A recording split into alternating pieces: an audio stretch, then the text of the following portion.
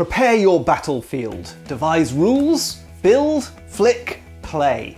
KUGO is a box full of high-quality wooden blocks, which can be used to create and play a diverse range of tabletop dexterity games. A toolkit for creative disc flickers. That's the hook. I'm Adam Porter. I design games and I review them on this channel with a focus on product design. If you like what I do, please subscribe, comment, and share the video. This video is a little bit different to my usual content in that it's a preview for an upcoming product. But I want to make clear, this isn't a paid preview. I was approached by Michael Allan, a British designer, who asked me to take a look at KUGO, a game created by Michael and his family. Now, I don't normally say yes to Kickstarter previews, but if you've been watching for a while, you'll know that I'm a sucker for flicking games, and KUGO just looked great. So I agreed to check out the game, no fee attached, just a complimentary copy of the game. So you can be sure this is my honest opinion. Michael is intending to launch KUGO on Kickstarter in June 2023. If you're interested in the game, I'll put a link to the Kickstarter pre-launch page in the video description.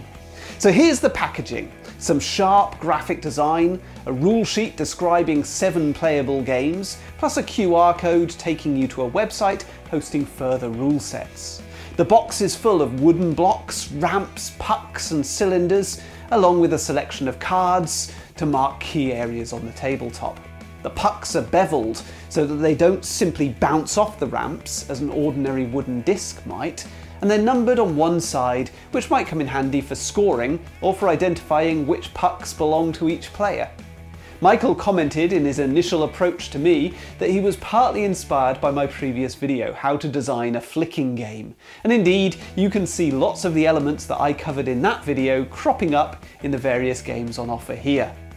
The simplest games are almost practice drills, an opportunity to build your flicking prowess. The first game involves flicking a disc into a cup, and this recalls the origins of the product described on the KUGO website. Michael entertaining his bored son by challenging him to flick a bottle cap into an empty baked beans tin. The origin story continues with Michael and his son leveling up by rebounding the bottle cap off a chopping board before landing it in the tin, and hence the next KUGO game demands that players rebound a puck off some carefully positioned blocks, landing it in a goal. I like to make this a little bit more interesting by incorporating the included target board for scoring. The third simple game is essentially a tabletop version of Skittles, or 10-pin bowling, and these Skittles are incorporated into several of the more involved games too. Castle Catapult has players jumping their pucks over a wall in an attempt to knock over their opponent's Skittles, which are grouped in different configurations. In Capture the Flag, the aim is to knock over the opponent's one Skittle, which is positioned on a raised platform. In this game, players are allowed to attack and defend, knocking opponents' pucks out of the playing area. KUGO KO is a straight-up battle, with players attempting to eliminate all of their opponent's pucks. And Obliterate is another Skittles variant, with players shooting at their opponent's cylinders through the gaps in a central barrier. There's also a Bunker, which isn't referenced in the rulebook, but has simple rules on the back describing a golf game where players navigate a course before sinking the puck into the wooden cup. None of these games alone is enough to carry a product, but collectively they do add up to a package greater than the sum of its parts. I've really enjoyed laying out new courses, working out my own house rules, and adapting the game to my tastes and my tabletop. I'm not going to run through my usual product design analysis. This is a prototype and there may be changes. But in brief, I love the graphic design, it looks modern and cool. I like the logo representing the motion of the puck, and the rules document is really well laid out and easy to follow. This is clearly aimed at the mass market, and I think it stands a good chance. I can see creative kids having a lot of fun making up their own rule sets. It's a fantastic tool for a budding game designer. The package gives me all the same vibes as the stacking game Bandu, with its massive selection of gorgeous tactile wooden offcuts, or the cooperative Manara with its towers of cylinders. These are just lovely things to own.